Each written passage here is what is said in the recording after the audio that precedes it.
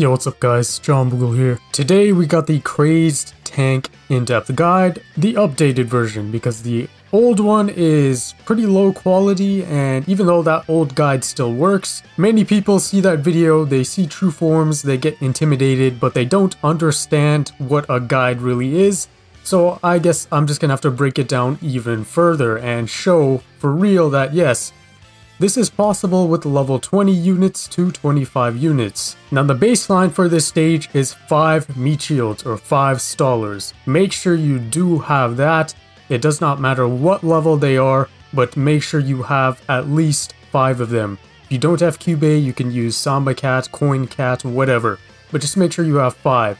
And of course your main attacker here, or your main cycle unit, which you will cycle every time it gets killed in the stage, is Crazed Bahamut. If you have Ururun Wolf, you can slot it in as well. Dragon here is another main attacker. At +5 works just fine. Any lower, you might need to bring an extra attacker. If you have any higher, you won't need an extra attacker, but it's always safe to bring one. And in this case, we're using Castaway Cat.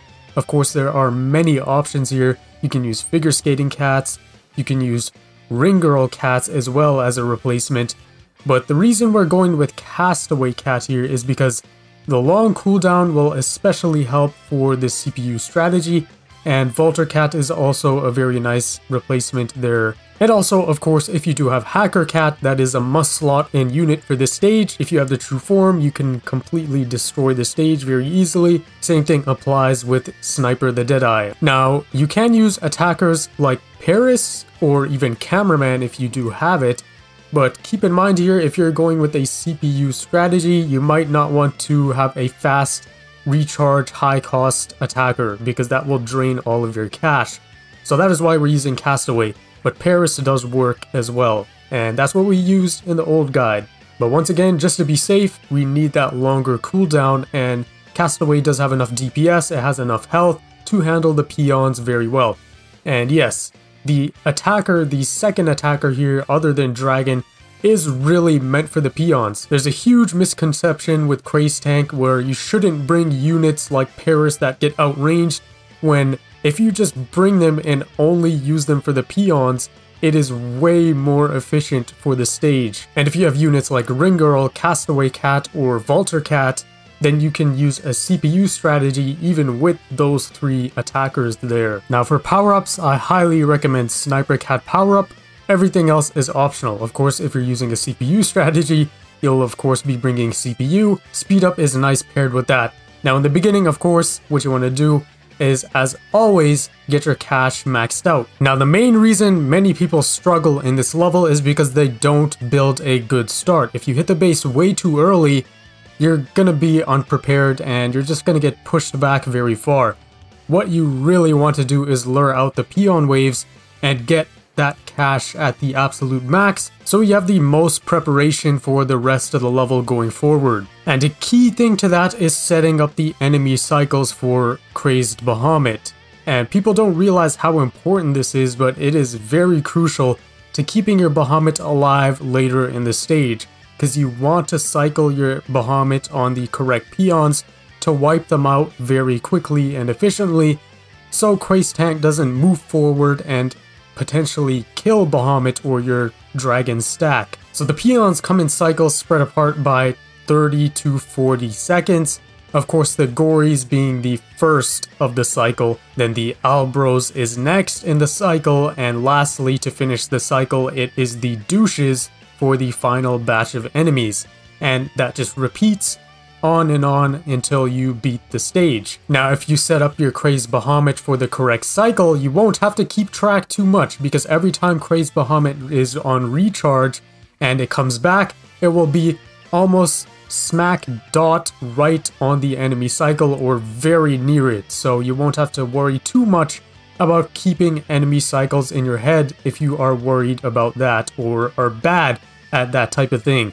Anyways, once you hit the base, of course, this is the most risky part, because if you do hit the cat limit when you hit the base, most of your meat shields or stallers won't be able to get up in time, and that'll cause Crazed Tank to move forward and potentially Bahamut will die. But that's fine, because all you needed to do was set up the cycle. Now we have the cycle in check. This is where our second attacker comes in clutch here, and Castaway is going to deal very well with the peons and wipe them out with no issue without letting Crazed Tank push forward too much.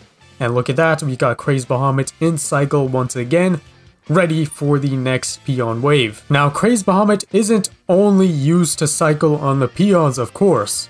It is used to cycle damage on Crazed Tank, because most of your damage done to Crazed Tank is either going to be from your dragon stack or Crazed Bahamut cycles itself. So yes, Crazed Bahamut is eventually going to die, but by the time Crazed Bahamut is close to dying or will die, if everything goes well, you'll have another one probably ready to send out. And if you do not, I repeat, do not have two Crazed Bahamuts on the field at the same time, because it is very risky. You should always want to cycle them. By not having both of them on at the field at the same time means if Bahamut does happen to die very early, you can send out your other Crazed Bahamut because it is on recharge and you'll be safe.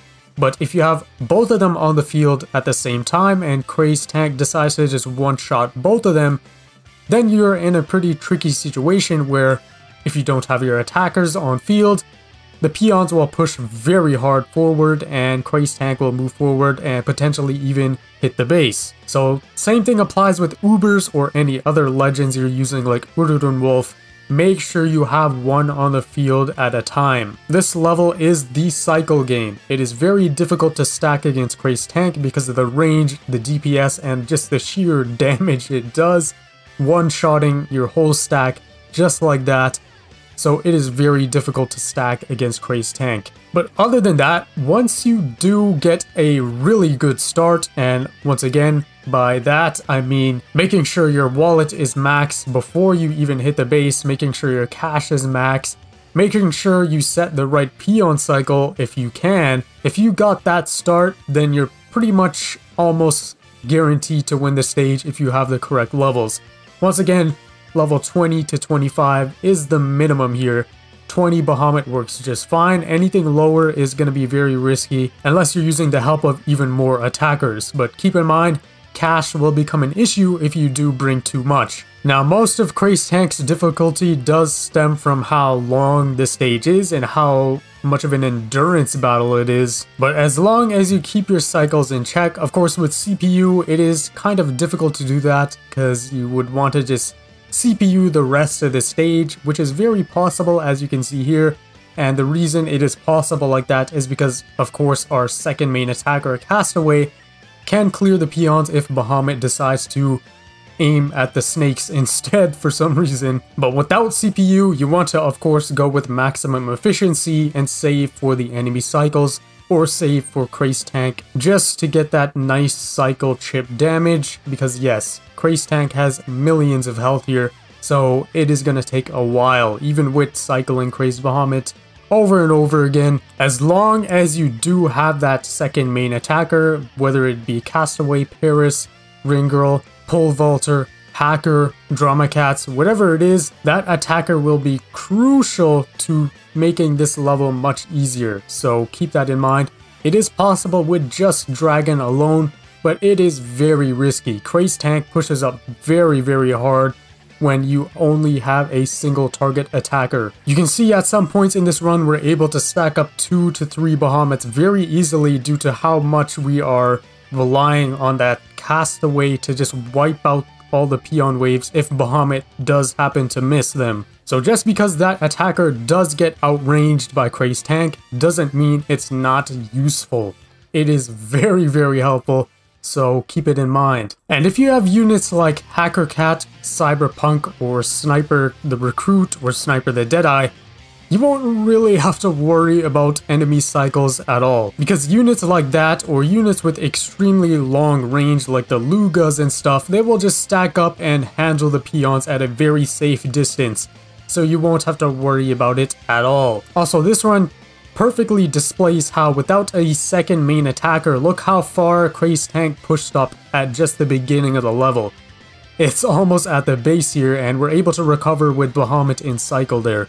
But yeah, it just goes to show how important that second attacker is. But that's pretty much it for the Crazed Tank Redux guide. Of course, if you have Ubers here, pretty much any Uber that has the same range as Bahamut works just fine.